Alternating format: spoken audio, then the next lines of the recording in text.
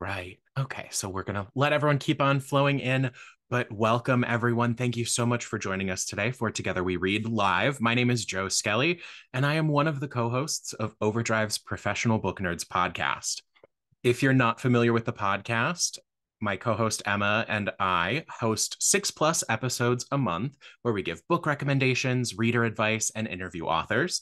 The podcast is available on all platforms, and we hope to see you there. I am so happy to welcome you all here today. Before we dive in, just some quick housekeeping. You can submit questions about the book via the Q&A button in Zoom. Just look for that button that says Q&A. You can also pop anything in here if you have any Zoom issues. And Emma, my co-host, will be there kind of looking through the different questions as they pop up. And as well as our teammate Gabby will be helping out in the background as well. Now, Emma will be helping me pick out questions once we get to the live Q&A portion. So while we do have plenty of time set aside, it will never be enough time for all of the amazing questions that I'm sure you all have. We are recording this conversation, and you'll be able to access it live at a later date. We'll also be discussing spoilers in the book today, as I know Terah will tell you all. So keep that in mind before you dive in. Last, we are so excited to be giving away 5 signed copies of One Summer in Savannah, along with advanced copies of Terah's new book, Long After We Are Gone. Everyone who is attending live today is eligible to win. If your name is selected, you'll receive an email from me to find out where to send your books to. So be excited, stick around for that. So hope that you are going to win. And with that, it looks like our number has slowed down a little bit, so I feel comfortable hopping in there and getting us going. With that, I'd like to introduce our guest, Terah Shelton Harris. Terah is a librarian and freelance writer who now writes upmarket fiction with bittersweet endings. As a freelancer, her work has appeared in consumer and trade magazines. One Summer in Savannah is her first novel. Terah has worked as a librarian for over 15 years, where one of her chief duties is the coordination of all aspects of adult collection development for both print and digital. Originally from Illinois, she now lives in Alabama with her husband, Jamel. Welcome, Terah. I'm so excited to be here with you this morning. Hi, hello. Such an honor to be here. Thank you so much for having me. I am so glad to get to talk to you today. We were gushing about it beforehand, but your backdrop is perfect. I think I have a book out called One Summer in Savannah, right? I think you might have a book out. Mine is, of Yeah. course, no way able to compete with that giant poster. Um, Yeah. to get us started, Mhm. I know we're talking spoilers, and I know everyone here has probably read the book already, or I hope so. We're Right. at the end of That's right. Together We Read. That's Can you right. give us just your quick summary of One Summer in Savannah? Absolutely. So One Summer in Savannah tells the story of Sarah Lancaster, who is this poet that's living this quiet life in coastal Maine with her 8-year-old genius daughter, Alana. And Alana came into this world after a sexual assault. And every day, Alana is starting to ask Sarah more and more questions about her father. Questions, of course, Sarah cannot answer. And so she knows that one day is going to come that she's going to have to explain to Alana about her birth, but she doesn't know how until one day she receives a phone call that her father is ill and she must return home to Savannah to kind of take care of him and to face the ghosts of her past. And so while she's back in Savannah taking care of her father and running his bookstore, she is very desperate to protect Alana from the Weilers. The Weilers are the powerful family of the man who attacked her, who have no idea that Alana exists. And Sarah thinks she can succeed. Everything she heard about them, they've moved away, they've moved on, until she accidentally runs into the identical twin brother, Jacob, of the man who attacked her, who also recently returned home to kind of understand this event and try to put together back his family. But Sarah doesn't know if she can trust him or not, but she's very desperate. So she enters into this agreement with him in exchange for his silence. He and only he could spend time with her. And as they all begin to spend more and more time together, Sarah and Jacob are drawn together in unexpected ways. I mean, it gets me every time. uh, Now, I know we have so many wonderful questions coming in already, but I Yes. do just want to lay out some of the groundwork, talk about your Okay. process and working Sure. on this book. But to Sure. start at the very top, I wanted Yes. to kick off with your note to the reader. Uh, not only is your message so thoughtful, it's a great way to give a warning about the topics ahead. Right. And you give permission to step away and come back later, Right. or step Right. away completely. Hmm. What led you to this heads up and Hmm. this story of trauma? Hmm. How did you come to this? Okay, so and I'll talk about it more because I'm sure it'll come up in the Q&A. But Definitely. this story is inspired by a dear friend of mine, and so this is loosely based on what happened to her and her story. And so I knew that potentially other sexual assault survivors could pick up this book, and I believe strongly in trigger warnings and author's notes to kind of give the readers an option of stepping into a story. I've worked in collective development for almost 2 decades now. And trigger warnings and author notes are starting to become more and more popular in books, and just giving people a heads up on any potential trauma. We bring a little piece of our lives, our history into everything we read. And I feel as if we should give as a writer, we should give, the readers the opportunity to say, you know what, that may be triggering for me. I need to protect my mental health, and it's maybe not a book that I need to pick up. And I knew this book was going to be triggering for sexual assault survivors. So I want to give them that option. There's nothing like reading a book and you don't see something coming that could be potentially triggering. And so Yeah. I definitely wanted to include that as a warning to the reader, because I knew it was a hard book for me to write. And so I can only imagine if I was a sexual assault survivor or just someone that's really sensitive to something like that, what that could be triggering for them, and just giving them an option of not reading it at all. I think that's so important. And as you said, we are seeing content warnings, trigger warnings popping Yeah. up Yeah. regularly in books. And it's such a wonderful thing to see because, right, it a lot Hmm. of times can come out of nowhere. You could be 75% through that book, Right. and that's when it Right. happens. Hmm. Now, also on the broad strokes here, you have powerful themes of family, Hmm. forgiveness, being a Hmm. parent woven throughout. Hmm. From the start of the mother daughter unit to kind of the return of home and being a mother to your parent, how did this become the package that you're delivering both the story of forgiveness and love? Hmm. Yeah, I'm a pantser, so I don't know what my books, how they're going to unfold as I start to write them. I have a theme, and the theme of this book was forgiveness, and so I just kind of wrote that. I knew that everything that was going to be revolved around forgiveness. But also, for my books, I like to keep my readers entertained, and so I love books. My favorite type of books are those books that have these layers to it. And I knew I wanted this book to have not just this theme of what Sarah was going to do, but just have these layers to it and all these little subplots. And so I started thinking about what would be strong enough for Sarah to return home. And of course, it would be a parent. If you love your Mhm. parents, a family member, someone that you love, that's enough to make you say, you know what, I'm going to put aside my trauma and I'm going to come take care of, my parent. And so I knew that was a theme that I was going to have in the book. And then as I got these things, more and more of the story just started to kind of like unfold amongst each other. When I first started writing the book, it was only supposed to be a Sarah POV. There was not going to be a Jacob POV. And I got about halfway through it, and I just felt like something was missing. And I thought, what about Jacob? What about Jacob? What I wanted to do was not for the readers to feel this empathy for this family, for Daniel, but just to show what it was like for them as well. Like Jacob really served a good point for Sarah's story because he was able to provide her with context to what happened. And that's something that a lot of sexual assault survivors do not have. They never know the why. They never know how it messed up the other family. They never know like all these important details. And I wanted Jacob to be able to give those to Sarah. So that meant he had to have a POV as well. So then he gets a POV, and guess what? He has to have his own story as well. And so he had his own forgiveness that he had to give out and to receive as well. And so then it was, okay, so what could have triggered this event? And then that's where the grief came in for them. And so it all kind of unfolded because I'm a pantser and I planned nothing beforehand. But it just really got me thinking about their stories. And so that's how it just kind of unfolded in layers. I love the layered visual of that though. You went, this is the recipe I want to make.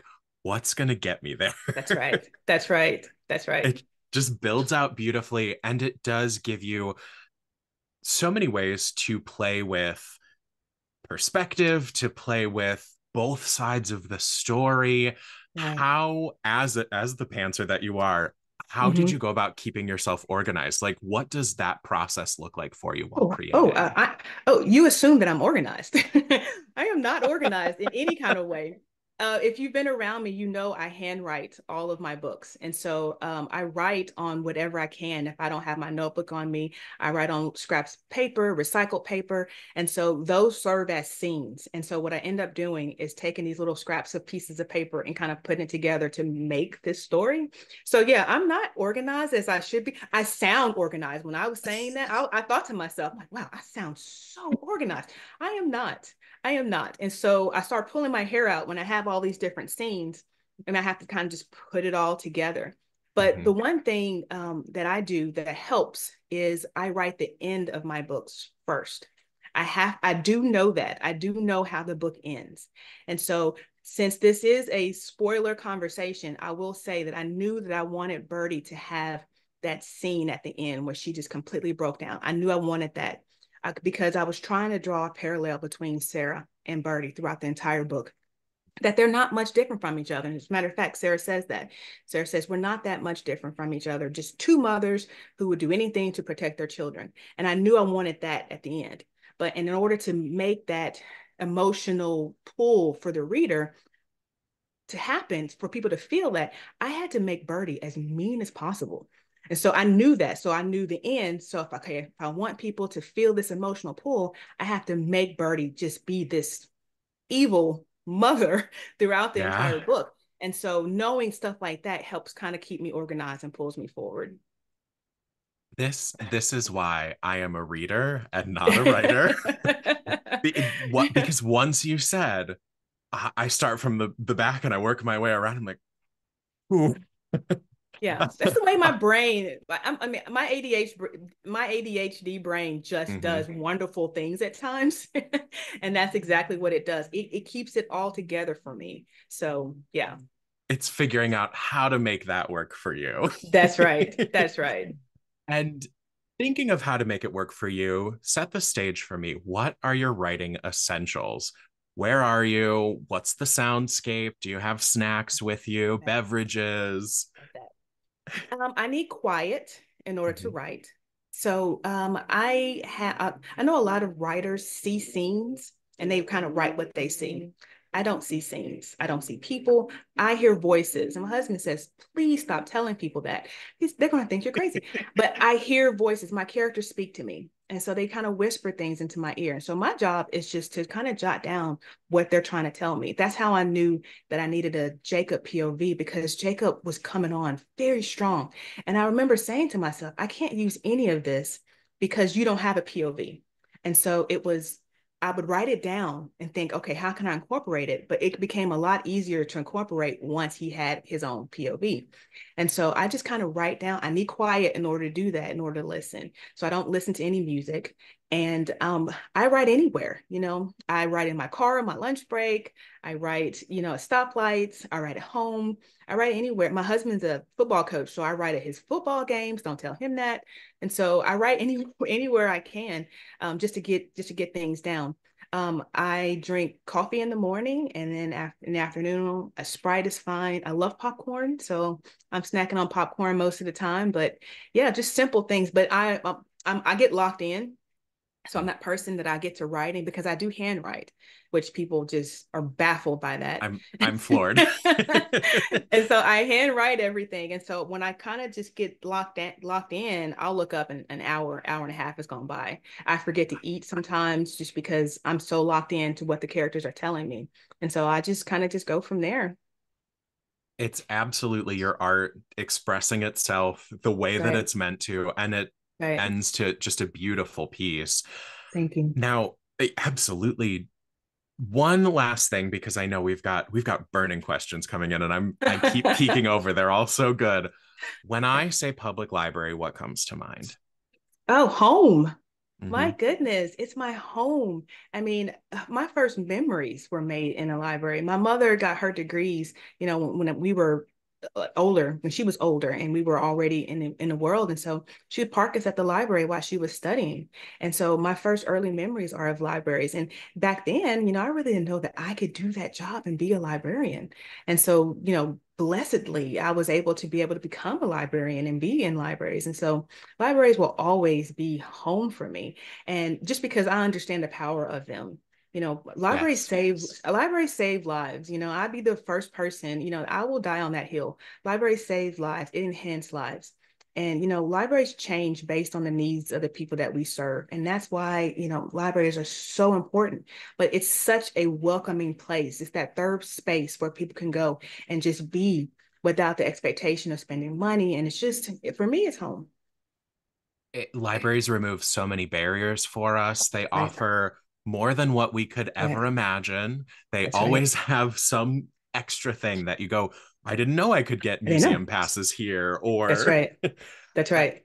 and I'm so excited I got to ask you that. I try to ask all my authors that, but this is Yeah. the first time my author is also a A librarian. librarian. So, That's so cool. That is so cool. well, I think I've given us some time to warm up. Are you ready to Okay. dive in? I am ready. I am ready. Okay, But I can tell you that I know at least three of the most popular questions I'm going to be asked. I know three of them, so I'm ready for them. perfect. Well, we'll start with this one. Okay. Loved the cover. Who's the artist? Oh, I actually, her name escapes me at the moment, Mhm. but from what I understand, she is also the graphic artist that does Emily Henry's titles as well. So, Wow. yes, I know, right? Like me, a debut author, Emily Henry in the same sentence. My goodness. So yeah, I forget her name, but I after the cover for One Summer in Savannah was finalized, I did find her and thank her for such a beautiful cover. It is. It is absolutely stunning. Mhm. And it also, my eyes just also keep directing to the other cover behind you as well, but we'll talk about that Sure. book later. Okay. I'm sure this is probably one of the three you're waiting for. Is speaking in prose slash poetry a disorder? I would have liked to understand more about why Sarah's father spoke like that. Okay. And that Okay. is So from yes, Andrea. yes, Andrea, this is one of the most popular questions that I receive as to why Jose speaks in poetry. And it's a twofold reason for it. One, Hosea's character is kind of loosely based on my grandfather. When I was young, my grandfather suffered a stroke and he lost his ability to speak. And so for the rest of his life, we had to decipher what he was trying to tell us through movements and sounds that he made. And so I knew I wanted to honor him in some way, but I also needed Sarah's father to speak words. And so originally, I was just going to kind of incorporate a little poetry in there as a way of, because with poetry, what do you have to do after you read a poem? You have to learn to decipher, what that poem is trying to tell you, what that author is trying to tell you. And so that very much spoke to how we had to communicate with my grandfather. But also, I wanted to not discuss and talk about the fact that Hosea could be on the spectrum. But I didn't want to make it a big deal. I mean, I feel like some of these things should just be, we have to start to normalize that there are people on the spectrum, that are people that are different from us. And so I kind of wanted both of those aspects to come together.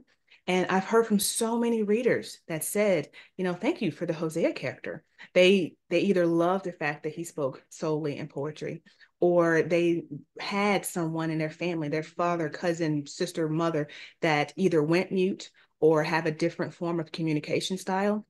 And I was really happy that I was able to let them see someone that they love reflected in a book that way. But I originally didn't have him speaking solely in poetry, but it worked. It just worked. And I knew my editor, Erin, I knew she was going to say, no, we're not doing this, but she loved it. And she never told me that I couldn't do it. So I kept going. And poetry, I'm an English major. I have several English degrees. And so poetry tends to be, you know, I'm that person, people are quoting song lyrics. I'm that person that like knows pieces of poetry. And so it wasn't as difficult as I thought it was going to be. So we kept it.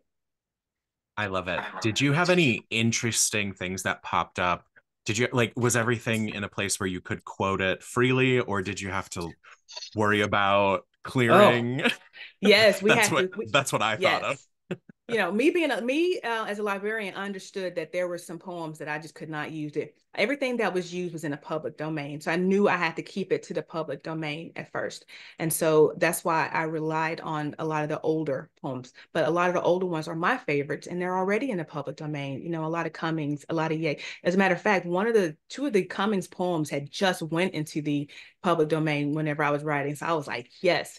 But poetry like Whitman and Yeats, they're already in there. And so I was able to use those. There's one by Robinson Jeffers, The Tides Are in Our Veins, We Still Mirror the Stars, which is one of my favorite poems of his, was not in the public domain. And so I reached out to his estate and I held my breath to ask them if I could use it. And they were like, yeah, sure. Just, mention us in the copyright page. And I was like, okay, great. And then there was an Emily Dickinson poem that I did pay a teeny tiny amount to be able to use, but for the most part, all the rest of them were in the public domain. Okay, that's fair. But that, Yeah. yeah, my marketing and publishing brain immediately went, so Yeah. how did this work? Yeah. Yeah. I see we're sticking to characters here. I've Okay. been trying to understand why Alana can't wear a watch. Where does that come from? And sorry, it just jumped on me. Where does that come from? And okay, there it is. And her obsession with lost time. Would you rather have a moment last 10 more seconds in a day or change a decision you made in your day? Okay. So, two So questions there. okay. Great questions. So the first part is I am amazed at the number of people who've asked me this. Most of my husband's family can't wear watches. So I assumed that this was common knowledge. And it's only until after I published this book that there are people who can't, that people has never heard of someone who can't wear a watch. There's something in their body, something in their makeup that just renders watches useless. I know two members of my husband's family can't wear watches. And so I thought, Wow. how cool. I thought that was the first time I had ever heard of it. But that was 20 something years ago. So I thought, how cool is it just to have like this unique kind of character, tweak that she just could not wear watches. And as far as her obsession with time, time is so forgiveness is the theme, but there's an underscore kind of theme between, grief and also time. And it's made reference many times about, how long Sarah and Jacob were away, the time and how much time really just is that thing that we just cannot control and that it keeps moving us forward always. And so I wanted Alana to have this obsession with time just so people can just realize that, we are slaves to time, that we have no control over it and it keeps moving forward always. And I wanted her LT notebook to kind of illustrate that, we need to make the best of the time that we have. And so that was the purpose of the LT notebook. And then as far as what I would do, I'd probably hold time for 10 seconds, top time for 10 seconds. I really love that scene in the book. And I think I would hold a moment in time. I think that's one of my favorite things. There's been, these special moments in my life. And I thought, man, if I could just stay here and be here in it for a little extra time, that'd be really special. I agree. There is something about if I could just like when you Yeah. feel really good and you just like Yeah. this could last forever or for two Right. more seconds, if I knew I was going to Right. get 10. Right. That's right. That's right. Ebony asks, I loved the interaction between Daniel and Jacob at the prison. We meet him as a character that atoned for his actions and found God, but in the argument fight scene with Jacob, we see a glimpse of Daniel before Christ and the way he was before the assault happened. What made you add that argument scene? And Ooh. what mindset did you have to go into to be able to write that? That's a very good question, Ebony. Thank you. So there's a lot of me and my experiences in this book. So my older brother went to prison. He is out and he has been living a great life for the last 20 years and upmark, perfect person today. But a lot of Jacob's frustrations of how he felt about his brother committing a crime, that was taken directly from my feelings of my brother. And so it was, I shouldn't say easy, but I was able to tap into that feeling. But the truth is about Daniel, about Birdie, about people in general, is that people don't change that quickly. They may want to change, and it's still down in them. Okay, Daniel found God and he was trying to be and trying to atone for the things that he did. But I wanted people to know and to understand that there's the original Daniel is still deep inside him. And it took one thing for him to bounce back. People if they're drinkers or they fall off the wagon all the time and they get back on the wagon, they go again. If you have a temper, you may, try to work on your temper, but then something may trigger you and then you're angry for a second. And I really didn't want people to think that this book was about atoning Daniel and trying to appease him of everything that he has done. And that's why I wanted him to have that scene so people can say, oh, he's still there, that he may have changed, but it's still within him. And so that's why that scene was so important for me to write, because I did not want people to think that this was just a redemption story for Daniel. And the truth is, people just don't change. And I wanted to, or completely change. There's still something within their character that's within them. So that's why that scene was so important. Absolutely. And how did you get yourself into the mindset to write that? Just thinking about the fact that people don't change, it was more like, okay, what would he say to him in this moment? He was angry, and this whole entire time, the prison scenes were some of my favorite scenes to write, about how they were rebuilding their relationship. And I wanted to kind of sucker punch the reader into thinking that everything was going to be okay and how he was going to handle it. And what does he do? He falls back to the person that, he was. And so that's so it took that, like, okay, what would he say that would be a glimpse into who he really was, or the person that he was before? And it was that line, which I won't won't repeat, that everybody knows I'm talking about, but it was enough to show, wow, okay, yeah, he still is this person. And even with him finding God, I'm a Christian, even with him finding God, you still have those moments, where you're not as Christian like. And so that was a perfect example of that. We definitely all have our moments. Now, this one may be tough. Who's your favorite character and why? Man. I know. I have to say Jacob. I have to Okay. say Jacob.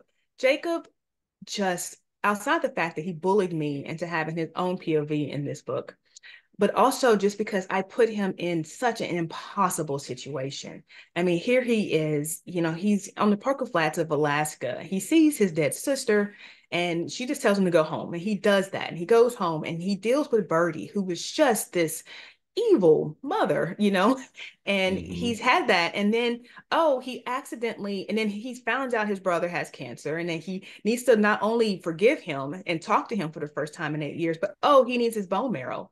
And so he just got yanked into this situation. And then, oh, he wants to go to the science center because that's where him and his sister and his brother used to hang out. And he runs into this little girl who looks just like his sister.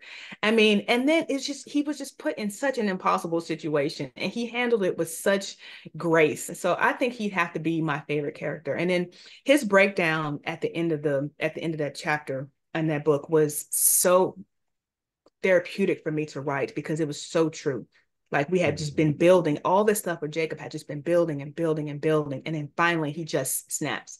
And it was great to show that even him, as great as he was, as good of a person that he was, even he had his moments to where he wasn't perfect as well. Absolutely. And I think this kind of goes into that of the balance of perfect and imperfect. From Lucy, I was really moved by the acceptance that both Jacob and Sarah exhibited in the book. It made me reflect on my own practices and wonder about others. Do you have any personal recommendations or practices that you found helpful in cultivating a more forgiving and accepting attitude toward others? That's good. Um, so I wrote this book because my definition of forgiveness was challenged. As I said, I'm a Christian. I was raised in a church, and forgiveness was always something that we were taught that we needed to do. But I realized no one had ever defined forgiveness. No one ever told me that what forgiveness meant. It was always something I was supposed to do, but no one ever told me or challenged me to define it for myself. And after the South Carolina church shooting, which is one of the real life inspirations for this story, when the survivors walked into that courthouse and forgave the shooter, it was right then that I was like, oh, goodness, I don't know anything about forgiveness. And so writing this book and that incident allowed me to take a minute to define forgiveness for myself. And so that's the thing, that advice that I would give you is, what does forgiveness mean for you? What does that entail? Because even to this day, I don't know if someone hurt a family member of mine, if I could be as forgiving as the survivors of the South Carolina church shooting, or even as forgiving as my friend was. I don't know those things, but it's something that I at least allow myself to think about. And most people that I have encountered, have talked to about this book, had never considered what forgiveness means to them as well. It's just been something that we were told that we needed to do, but not what it means to forgive someone. Absolutely. Forgiveness takes so many forms and it's personal to all of us, but whew, That's right. you really have to grapple with it. Yes, you do. Yes, you do. Um, how okay, okay, here we go. Sorry. Gotta love the live. From Delania, how did you get into writing and what resources and tools were helpful during your initial journey? I've been writing since the sixth grade, but probably before then. Those my first memory of writing my first story was in the sixth grade, and I mentioned this in the acknowledgments in the back of my book. I had a wonderful sixth grade teacher named Julie Cook, and she encouraged me to write. And I remember just there was a program in school called Dear Drop Everything and Read. I don't know, I'm dating myself. Most of you guys probably have never heard of that, but she let me drop everything and write because she would see that I was writing. And so she asked me to share my story with the class, and it was about them. The name of the book was called The Class Party.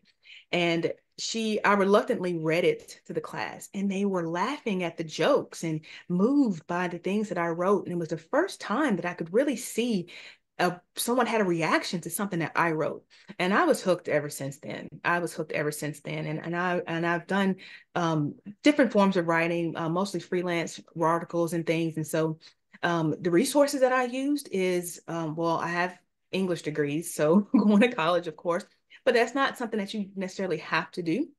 The thing is about writing is if you're called to do it, to sit down and to write. And even if that's only a sentence every day, if that's 100 words every day, it's just to do it, because writing, I've learned, is something that has to be cultivated, and you have to water it over and over and over again. You become a better writer by writing and reading. So those are resources that I used. I love reading. As you can see, I have, these are just recent books that I have, but we're not going to talk about the other stack across the room of Yeah, books that I have. But I read a lot of great books and I write. And so those are the best resources that I can tell you to do. I love that. Going back to something we had talked about earlier, your author's note. Do you think this is from Ebony Lee? Do you think there is a way that we can add trigger warnings to classics when the authors are Mm. not here to express it? Oh, wow. That would be up to the publisher. Of But I course. know that'd be up to the publisher to include in any, recent additions. But there are sites that's online now that you can go on to look for potential trigger warnings in all books. I wish I knew some of them right off the top of my head, but there's been, as a librarian, I've kind of directed people to some of these websites where they can go to read triggers because like I said, I have several English degrees. And so, reading stuff like Mark Twain and even, some of my favorites, Faulkner, Black Mhm. people wasn't viewed in a nice way. A lot of the N word, and as a woman, a lot of the women and the way women are treated in those books are sometimes in those classics are hard to read, and so it would have been nice to have like a trigger to some of those. But there are websites that have kind of those triggers in there, but for the most part, it would be up to the publisher to include.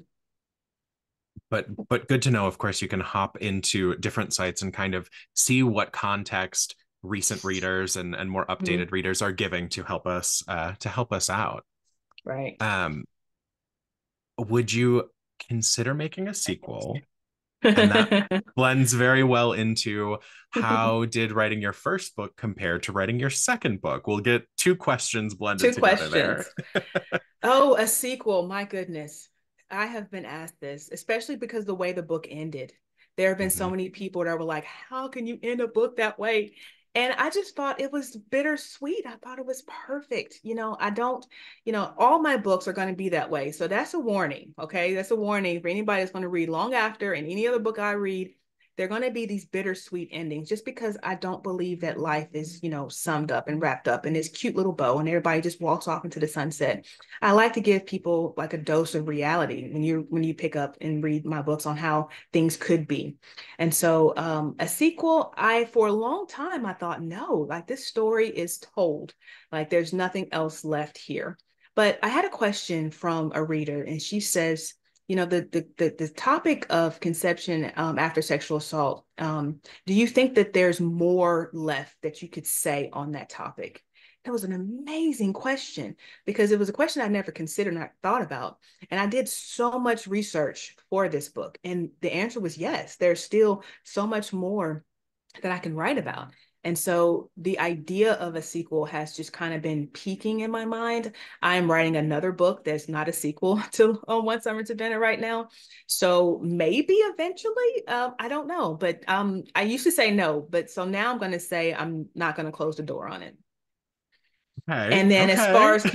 as far as comparing the first book and the second book, my goodness, I thought the emotional heft of One Summer in Savannah was hard, but Long After is was so much harder for me to write because it features four POVs. And they all have their own individual stories, four siblings, and they each have their own individual struggles and stories. And you're talking about me being so unorganized, how I was able to organize four POVs. So yeah, writing One Summer in Savannah was a much easier book. And I say easier as in it wasn't really easy at all compared to Long After We're Gone. uh, to go for, you said I did two POVs. Here comes two more on top of it. And I told my editor when I turned it in, I was like, I am never doing this again. Like I am not doing four POVs again. It was just Oh, it was a lot, but emotionally, it wasn't based on, someone that I knew. So for the difference in One Summer Savannah is a lot of the Sarah's feelings that she felt, that was based on someone's real life, that I had to try to vocalize and try to put into words so the reader could understand.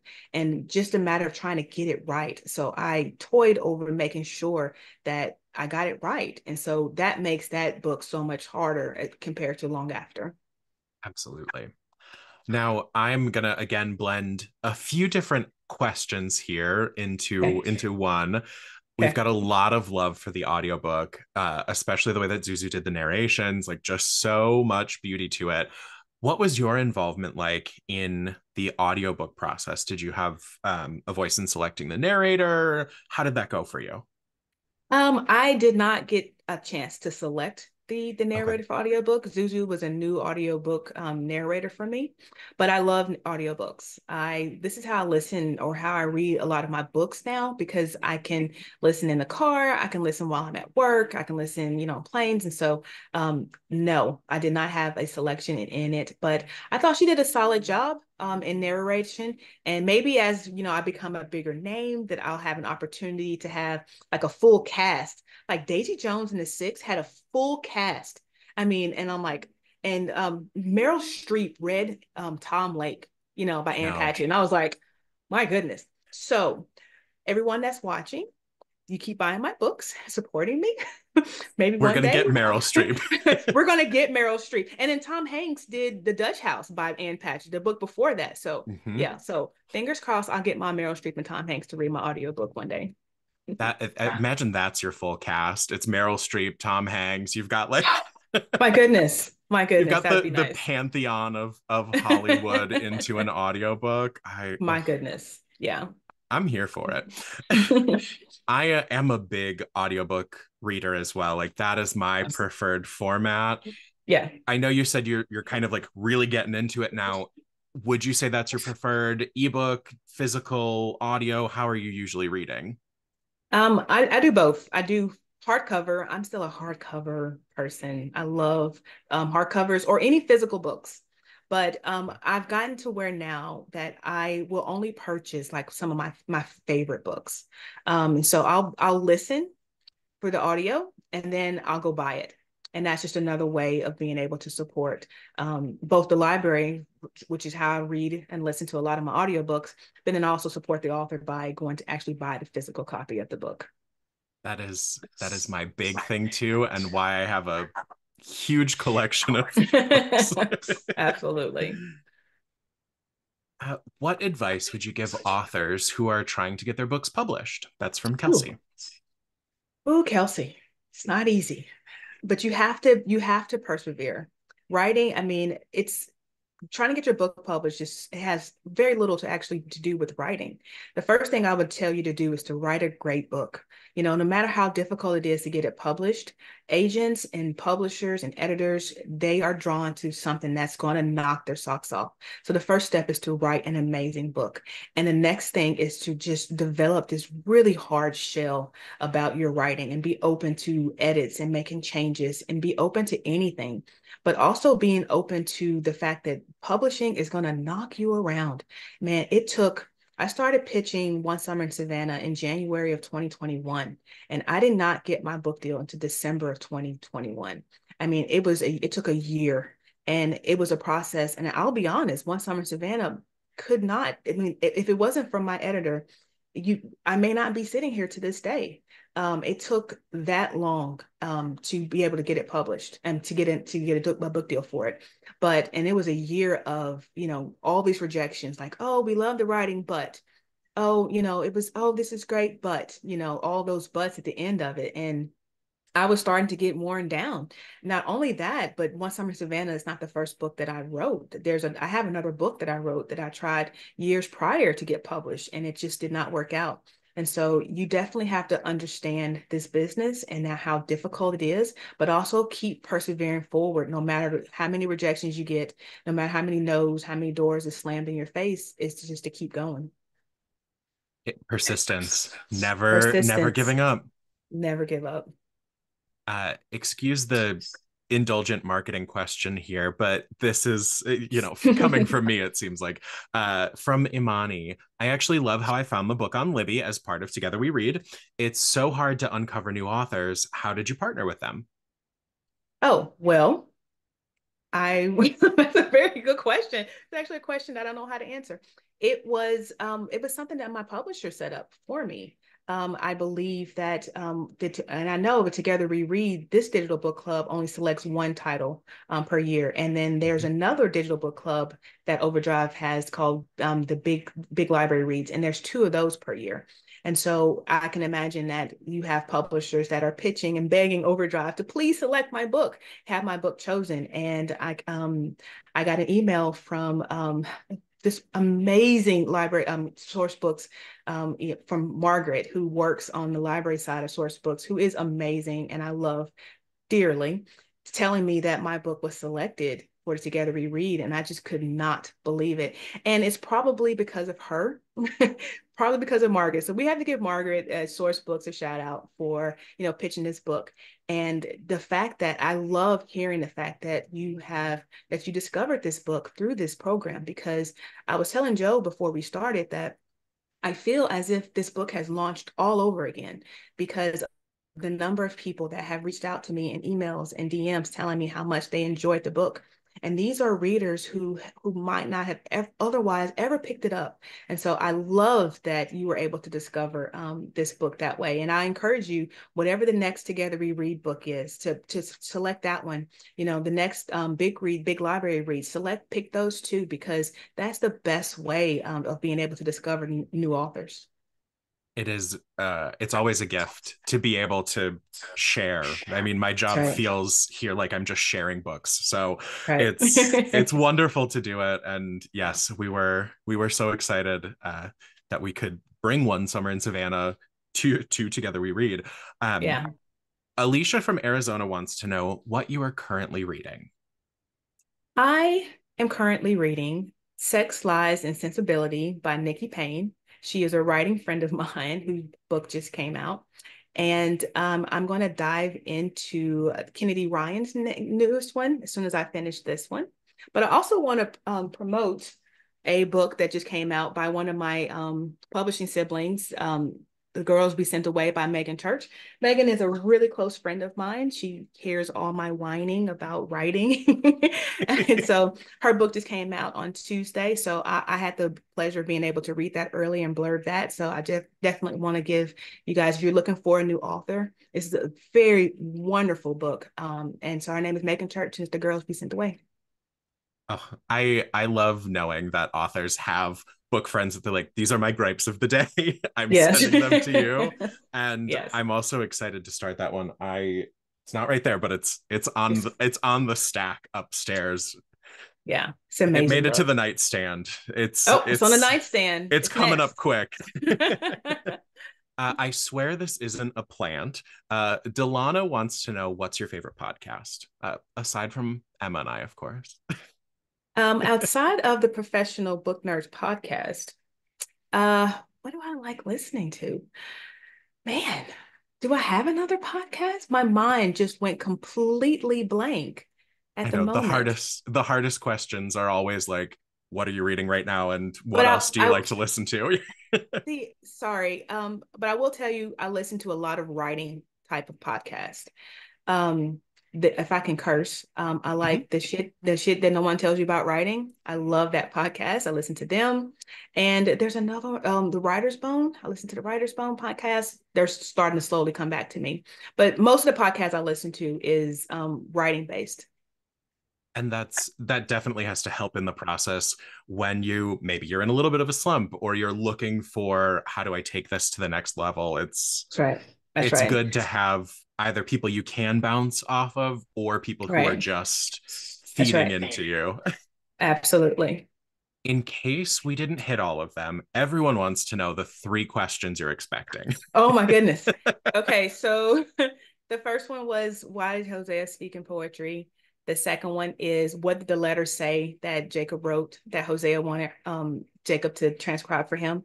And why was Jacob an identical twin?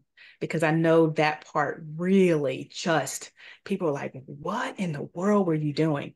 And so I'll answer that question for anybody that's curious. So when I started writing this book, as I mentioned, Jacob didn't have a POV, and he later got a POV. But the reason why that happened is because of something that was directly taken from, my conversation and my interaction with my friend. She said, when I returned home, I had to face my past.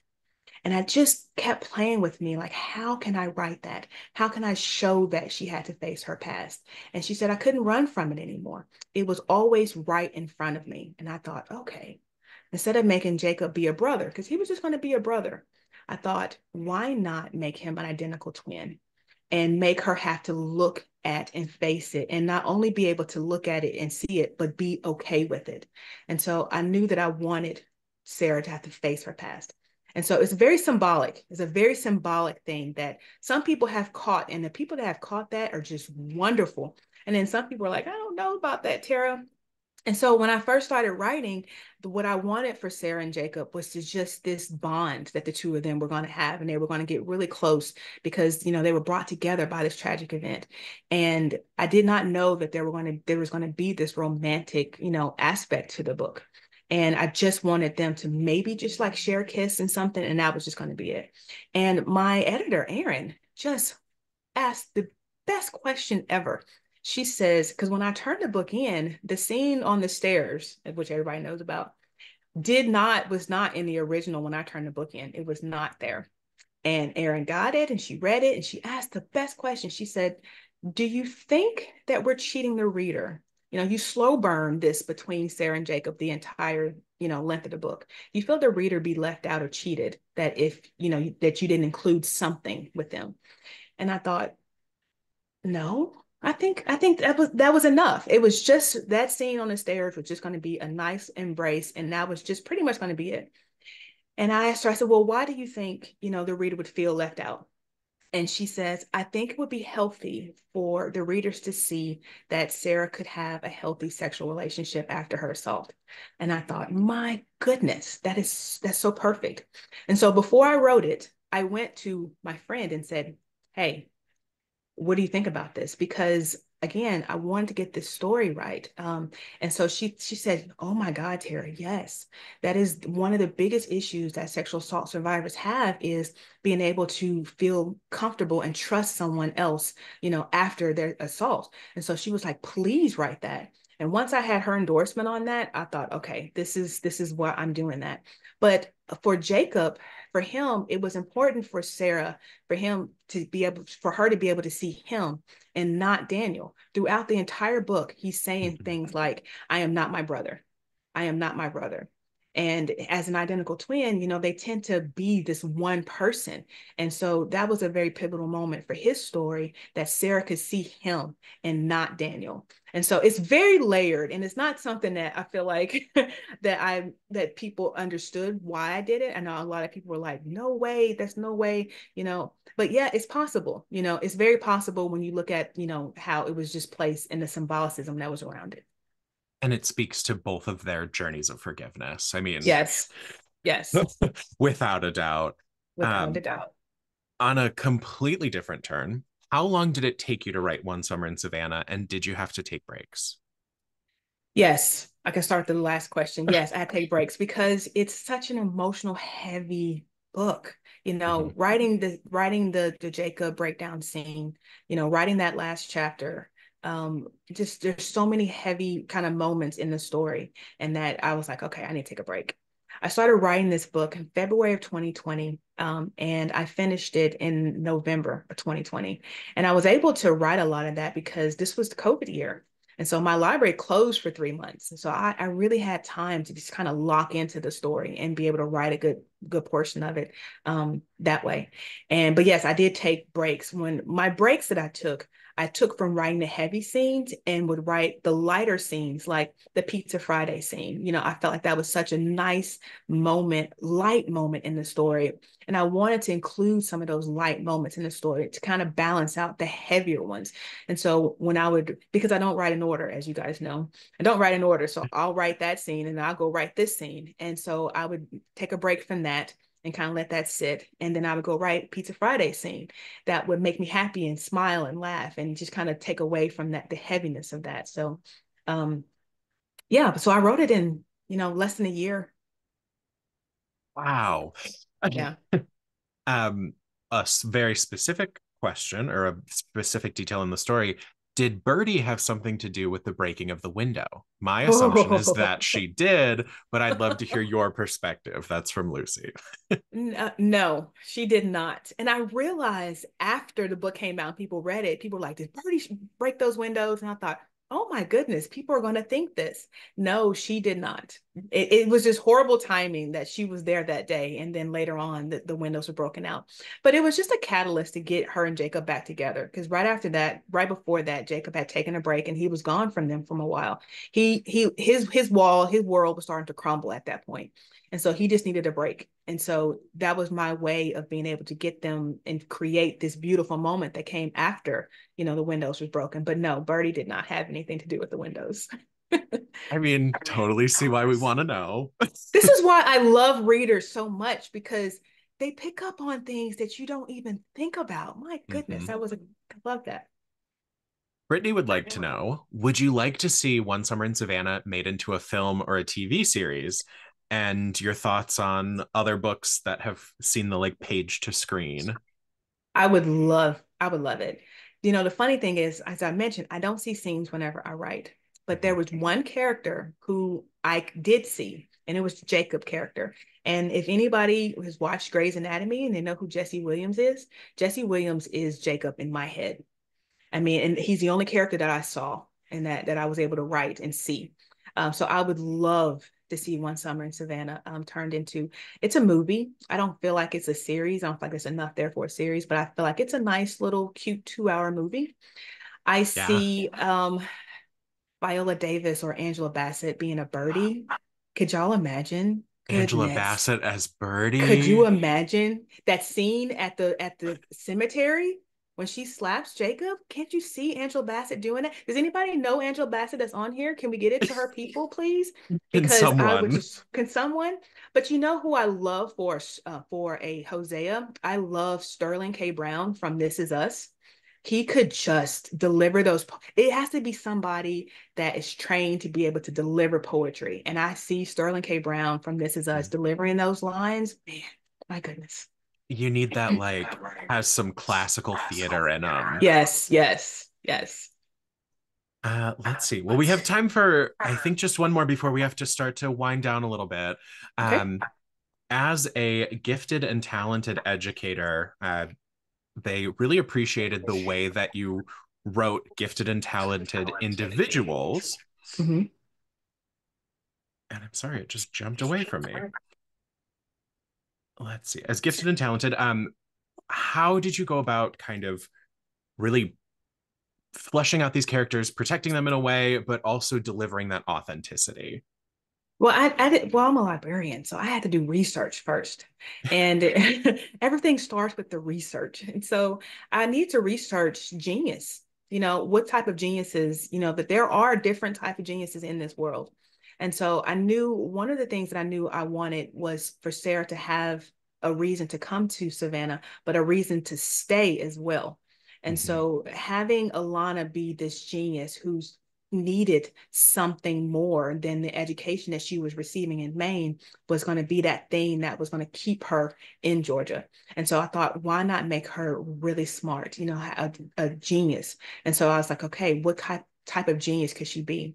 And so once I landed on that she was going to be a genius with this ability to be able to do math and foreign languages, because that's a certain type of genius as well that has a math proficiency and foreign language proficiency, that I knew then that I wanted the Weiler family to also be very smart. Now, a lot of people think there was a family of geniuses. They weren't. They were just really smart, because Jacob even says, I'm not smart enough, to be able to do what Alana does.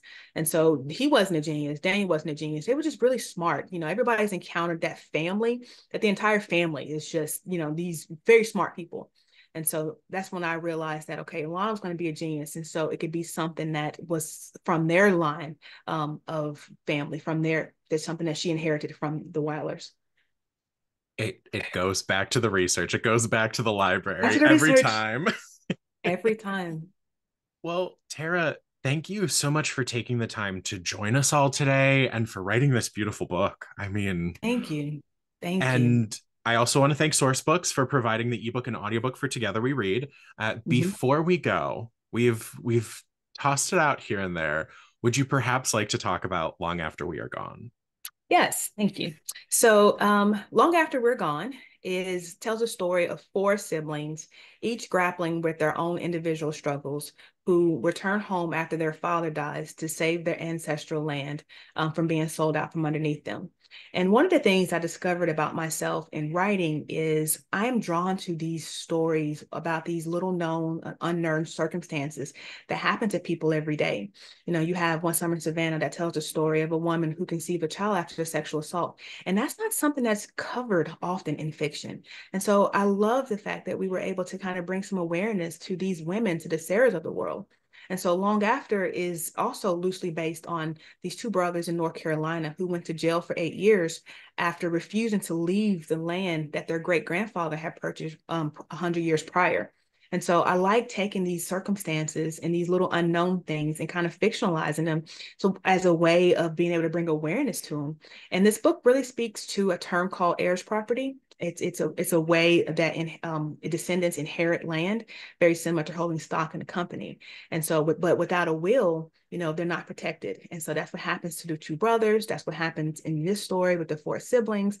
But it's a family. It's a messy, messy, messy family drama. And it has emotional parts to it, but you also have these four, siblings that are not perfect people, that are fighting to be, good people and fighting for their family land at the same time. And so it's a story that really speaks to intergenerational trauma and the things that's passed down from generation to generation, and what we hold on to and what we need to let go of. I can't wait to pick it up. I heard messy family drama and I was like, if I wasn't already sad. I love messy family dramas. Bring me all the mess. The more unlikable the character is, the better for me. Because if you don't like a character, that's one thing I've learned in my reading is if you find yourself frustrated and mad about a character, that means the writer did their job. to convince you that that person is not likable and to make you not likable. So the more messier the family dramas, the better for me. Absolutely. I couldn't agree more. I could not in any way say it better myself. Mhm. Well, thank you all so much for joining us. This has been our live Q&A with Terah Shelton Harris for Together We Read. Keep an eye on your emails. 5 lucky winners will receive a signed copy of One Summer in Savannah and an advanced reader copy of Long After We're Gone. If you're not already a listener of the Professional Book Nerds podcast, I hope you'll give us a listen. We're on Apple Podcasts, Spotify, or wherever else you get your podcasts. Thank you all so much for joining us, for reading Thank this you. book, and for your amazing questions. Thank you so Uh, much, everybody. Yes, thank you. And one final plug, if you're interested in more live content, Emma and I will be hosting the Libby Book Awards on Tuesday, March 12th at 7 p.m. Eastern via Zoom and YouTube. Okay. So happy reading, everyone. And you will be able to see a recording of this at a later date. Mhm.